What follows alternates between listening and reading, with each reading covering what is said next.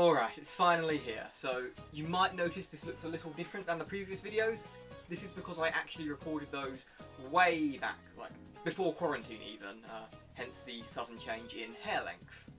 I was hoping that growing my hair out over lockdown would make me look more like Tatsuya or Akechi, but some days it ends up looking more Jonathan. To put into perspective how long ago this was, since I recorded these parts, TMS Encore has come out, P5R has come out in the West, P5S came out in Japan, Catherine's gotten a Switch port, and S75, well, I wanted to make a joke about it being in the same state, but the day before I planned to record this, Atlas finally gave us some news, making me rewrite this and push the recording back by a week. We begin off with possibly the biggest game on this list, Persona 5. Released in September 2016 in Japan and April 2017 in the West. This game can be considered a breakout success, even compared to previous breakout games such as SMT3 and earlier mainline Persona. This game is set a good few years after Persona 4. Gameplay wise it follows very much the same formula as the previous two ones. However, there are several smaller changes that lead to a great improvement in the overall experience. One such change is the social links, now renamed as confidants, which actually offer a more tangible benefit in combat. As you level these confidants up, you gain access to exclusive skills to benefit the player during dungeon segments. Another improvement is the dungeon design. Persona 1 and 2 used bespoke dungeon layouts, whereas 3 and 4 mostly use procedurally generated dungeons. Persona 5 returns to having manually designed dungeons, which enables dungeons to actually have some puzzle solving and exploration. I've said dungeons way too many times that it stopped sounding like a word. This game only has two real endings, one of them being a very clear bad end. Persona 5 also featured DLC, however it was just cosmetic or additional personas, no actual story content or side quests. From the most well-known game on the list, we go to the least well-known, or at least as far as these modern entries are concerned. Shin Megami Tensei Synchronicity Prologue was released exclusively in Japan in October 2017. It's a 2D Metroidvania style game starring Jack Frost and Pyrojack, released for free on PC. It's a direct prologue to Strange Journey, being released to generate hype for it, so we'll consider it part of the Shin Megami Tensei branch, but given the protagonists, it could be argued to belong into the Jack Bros branch. Synchronicity Prologue technically features multiple endings too. Upon completion of the game, various headlines appear, mostly relating to Strange Journey. However, one headline is about the survival of a specific character from this game, which can change depending on the player's progress in-game upon fighting the final boss. This game was only available officially for a few months, but thanks to fans it's still relatively easy to get a hold of. The aforementioned Strange Journey remake came out shortly afterwards, or at least in Japan it did. This game was titled Deep Strange Journey in Japan and Strange Journey Redux when it made it to the West.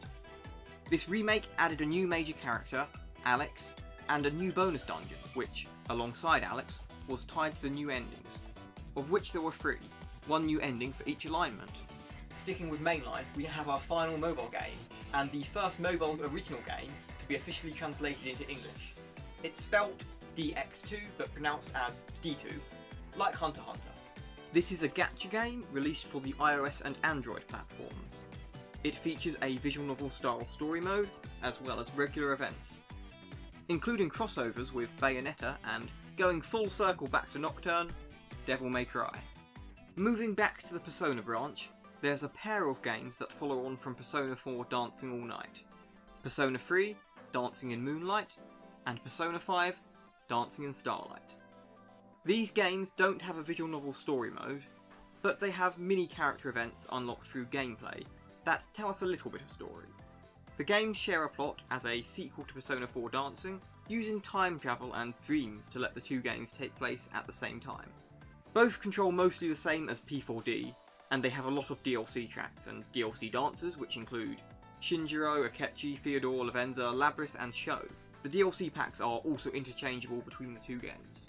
This game is notable in that it features names for the Persona 3 and 5 protagonists, taken from their respective anime adaptations, but only in the menus, making those as close to canon names as we're likely to get.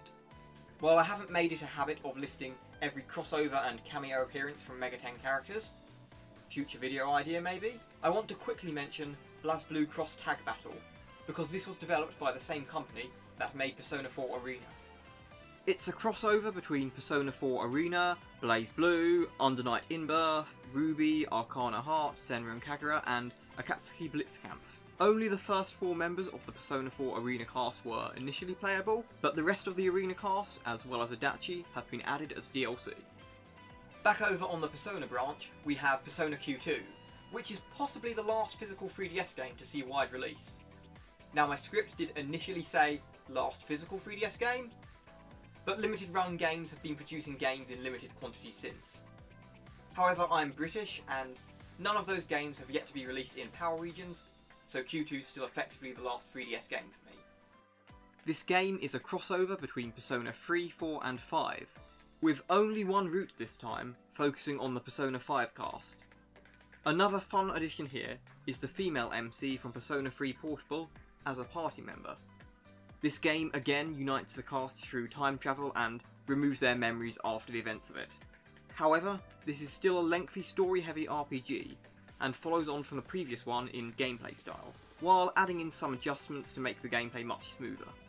Catherine received the enhanced remake treatment, something that's very common from Atlus, with Catherine Full Body. This was released for PS4, PS Vita, and later on Nintendo Switch. However, the PS Vita version stayed in Japan. Full Body adds in a new character, Rin, with a new route. This new Rin route has 3 endings, and as well as this, Full Body adds an extra alternative ending for the C and K Catherines, bringing the total endings to either 13 or 14, depending on if you count the bonus ending from the original. This game also featured DLC starring Joker from Persona 5 and featuring the rest of the Persona cast. This is an entirely standalone story though. We're continuing on with the enhanced remakes here with Persona 5 Royal. This game adds 2 new confidants, one of which was also a party member, new areas and plenty of additional gameplay tweaks. This game features an additional playable 3rd semester, like Persona 4 Golden, with a new playable dungeon and extended ending too. Unlike vanilla Persona 5, this just released for the PS4, not also PS3, and all original Persona 5 DLC was free with Royal. Going for the hat-trick of enhanced remakes, we have Tokyo Mirage Sessions Sharp FE Encore. What a title. This is an enhanced remake of the Wii U's Tokyo Mirage Sessions, released on Switch in early 2020. This game doesn't add any new party members, but rather adds some extra attacks featuring non-playable support characters. A new dungeon, new songs and new events have also been added as standard for these remakes. Unfortunately, this release is based on the heavily censored Western version of the original. However, this is likely just a side effect of the game having a simultaneous Western release, which is a nice change, for we usually have to wait months at best to get Mega 10 games over here. Only 3 games left, and neither of these have been released in English yet. Unless P5S has been released between me filming this and releasing, which is, while unlikely, it's still possible. Persona 5 Scramble, The Phantom Strikers, or at least as it's titled in Japanese, came out in February 2020 in Japan and, well, as of July there's still not an English release date. The game's an action game developed by Koei Tecmo, but I'm not spoiling it for you or myself, so I can't say much about the story. But if you want to spoil yourself, I'm pretty sure there's English subbed playthroughs online. And right at the end, we're back over with Shin Megami Tensei to round this off. Firstly, we have a Nocturne HD remaster for the PS4 and Switch, released 2020 for Japan and 2021 for the West. And the final new game here, we have the long-awaited Shin Megami Tensei V. It was announced in January 2017, and since then we've seen 2 trailers, but as of August 2020, no gameplay. While we're technically done with the games, and I don't like listing every port, I think there is one worth mentioning. Persona 4 Golden got a surprise Steam release in 2020. Well, as surprising as a release can be when it's leaked a week before. The game was finally no longer trapped on a dead console. While other Atlus games have had PC ports, such as Catherine and, if we go further back, the original Persona, this one felt notable enough here for me to give it a mention. All that's left now is to deal with the extra media. Strange Journey Redux got a manga side story called Deftament Shin Megami Tensei DSJ Another Report. Persona 5 received a few manga adaptations. The main manga is still ongoing, and has now introduced characters from Persona 5 Royal, turning itself into an adaptation of that as well. Further still, there's a more light-hearted 3-volume spin-off story called Mementos Mission, as well as some short comedic anthologies. Persona 5 received an anime adaptation. In fact, it received several. A short anime side story came out just before the release of the game in Japan, and a relatively poorly received main TV series was also aired.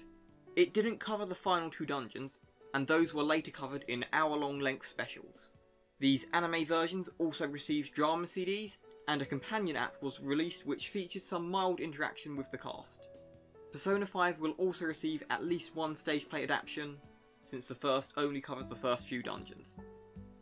And lastly, Persona Q2 received a manga titled Persona Q2 Roundabout, which, like the original Roundabout, was mostly light-hearted and comedic in tone. I said lastly on the Persona Q2 manga, but actually there's one more because I forgot this and I'm having to re-record this just before the video's going live. We also have a Catherine Full-Body manga known as Catherine Full-Body Side Story of K, which, surprising no one, is a side story starring Catherine with a K. I've got some thoughts I want to put at the end of this episode regarding what I feel the future is going to be like for Mega 10, but there's one final bonus part coming soon, so I'll give you my thoughts then. Remember to subscribe to join me for that, but until then, stay safe and have a great rest of your day.